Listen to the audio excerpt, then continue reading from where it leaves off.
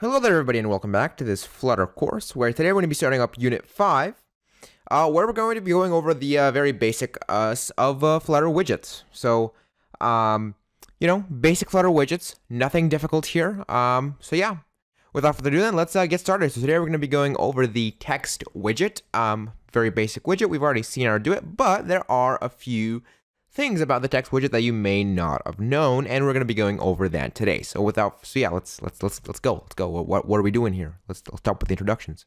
Okay, so Flutter text widget. The text widget allows us to display a string of text with a single style. The string can break and be on many lines or confined to one line depending on layout constraints. So here we have a sample code. We have a class myTestBed extends stateless widget, and then we build the widget and we just return a new text widget inside a material app. So yeah, very simple stuff, and then we get this result right here. So this is some text. Very, very simple stuff. Let's very quickly go ahead and implement this in the code. All right, so here we are. We've already done this quite a few times, so let's just go ahead and do class myApp extends stateless widget. You know, simple stuff. We've done this. I think we've done this like a million times now or something like that. Stateless widget. Always important to spell things correctly when coding. That's like a very big part. And then just text equals. Remember, we don't need the new keyword in Dart, and let's just pass in. This is text as the. Whoops, what am I doing? All right, I can't type. This is text. My microphone's covered in my keyboard. This is text as. Okay, we'll leave it at texts. And then we're going to return material app and then pass in the text widget so that it actually displays correctly. All right, so yeah, home. Text, there we go. All right, start up the device. There we go. All right, it's starting up. All right. Whoops, that's the PowerPoint. Let's get that out of there. There we go. We got the device. Let's run this on the device. Give that a second to build, and then we should be good to go just to see everything actually working. And then we're going to jump right into the next part just because we've already seen how to do this. There's really nothing difficult here. You know, text, just text. I mean, it's just text. It's just text. Come on, man. There's nothing to see here, you know? All right, and it looks like there we go. Where's the text? Though I can't. Oh, there we go. There it is. All right. So yeah, there we go. Let me start up. This is text. You know, I misspelled it, but whatever. Anyway, there we go. We got text running. Super simple stuff. Let's move on. All right. So you can see here, we can also style text. So the text widget has an optional style parameter. This allows us to change how the text looks. It takes in an input of type text style, so this text style class, where we can specify a color, a decoration, font family, font size, weight, and so on. And for a full list of attributes, refer to the Flutter documentation. You can take a look at text style, and you can see the entire list of everything that we can actually add there. But we can see a very simple example here. So we have a widget build, text, this is some text, and then we have a style, new text style. And for the color, we're setting colors.blue. For the font weight, we're setting font weight.normal. And the decoration, we're setting the text decoration.none. And you can see that this does a couple of things. So first of all, it makes the color blue. It sets the font weight to normal, which it already was normal, so that doesn't change. And then it just removes the underline. So text decoration.none removes the underline that we saw previously. So right here we had an underline, and then here we don't have it anymore because we did text decoration.none. And so that is a text style. And there is a ton of different things that we can do with the text style, but we're just gonna have a look at these few basic ones.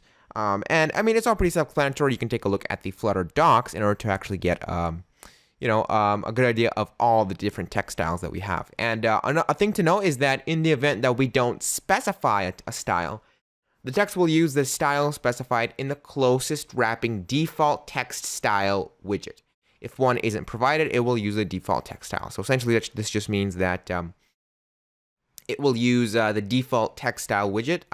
So we can wrap a widget in default text style with some default text styles, and then all the text styles inside that default text style widget will actually be of that text style. So if we create a default text style widget, and let's say that set the color to yellow, and then inside there we put something like, I don't know, we haven't really gone over it, but let's say like a center widget, and then you know, I don't know, maybe, you know, a few other widgets and then some text, and then we don't specify a style for that text, it's going to set that text style to yellow. So that's essentially the text color to yellow. So that's because it's wrapped in that default text style with that yellow color. And so that's why that's going to happen. So yeah, that's just something to note. You can, again, if you're interested in that, you can have a look at it in the documentation as to see exactly how that works. But you don't really need it for now. It's not required. So yeah, for now, we just need to know how to use the actual text style. So let's have a look at that. All right, so here we are in the application. So first of all, let me change this to text. There we go. And then next, what we're going to do here is do comma, and let me make this bigger. Whoops, what am I doing? Let me make this bigger here. I can't make it bigger, can I? Here, let me make it bigger really quickly. All right, there we go. I made it bigger. Hopefully now you can see better. Okay, so we have text equals text, and then here we're going to add, after the data, we're going to add style and text style. Text style. There we go. And then we can right click on that, go to declaration, and there we go. We can see text style, and then we have inherit, color, font size, font weight, font style. So these are all the different, you know, configurations that we can insert, parameters that we can insert, and we can use them to style our text accordingly. So we're gonna have a look at basic text style. Let's just do color. Color is going to be colors dot, let's just say, I don't know, blue accent. All right. All right. So let's save that. That's gonna hot reload, and there we go. We get colors dot blue accent. Perfect. All right, so that's how the basic idea of styling text in Flutter. All right, so the next thing we're gonna have a look at with working with text is something called max lines. So we can also specify the maximum number of lines that the text can occupy using the max lines attribute. This will cut the text according to the specified overflow strategy. And we're gonna be going over overflow in just a second here, but the idea of max lines, so you can see here how we have, this is some text. In fact, this isn't just some text, it is the best text. And since we set the max lines to 4 here, you can see that it just has 4 lines, and some text, it is the best text, should have been on the next line. But since we only allowed it 4 lines, in result, it only gets 4 lines, and it cuts off the rest of the text. So that's what max lines allows us to do. And so that's essentially how that works. So let's have a look at how we can implement this in the code.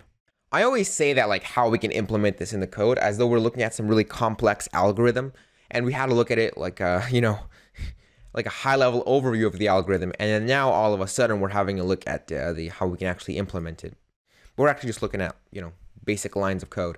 Okay, so we're gonna have this is text, and we're gonna let's paste that like 3 times, and then here what we're gonna do is let's format this first of all. And then what we're going to do is we're going to say max lines, and let's just say 2. There's going to be 2 max lines. That's going to be the maximum max lines.